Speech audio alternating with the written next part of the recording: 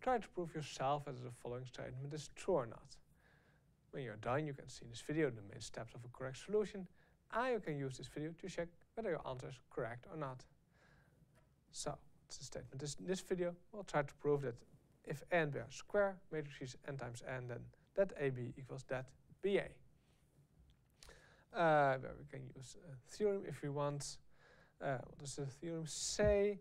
For square matrices, we have that AB equals that A times that B, and a matrix is invertible if and only if its determinant is non-zero.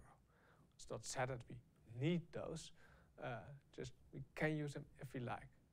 Apart from the definitions, we can always use the relevant definitions. So let's try to prove. Well, let's try to take some A and B.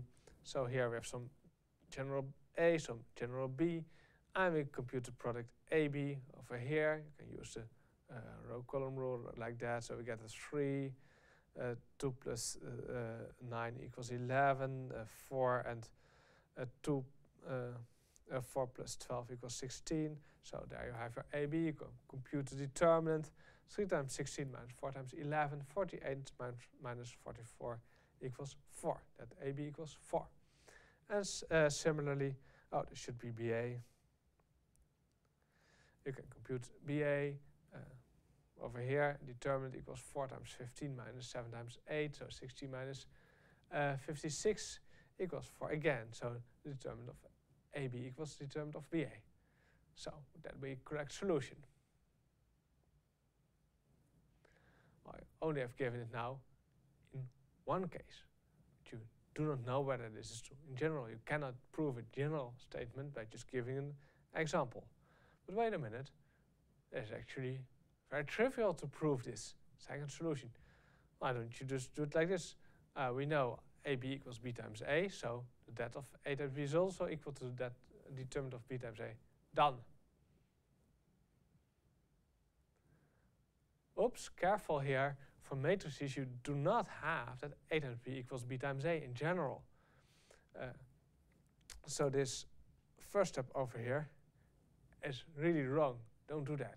So that doesn't work either. Next attempt. So let's repeat the question. We wanted to find for square matrices whether that AB equals that BA, and we could use the theorem 1 if we like.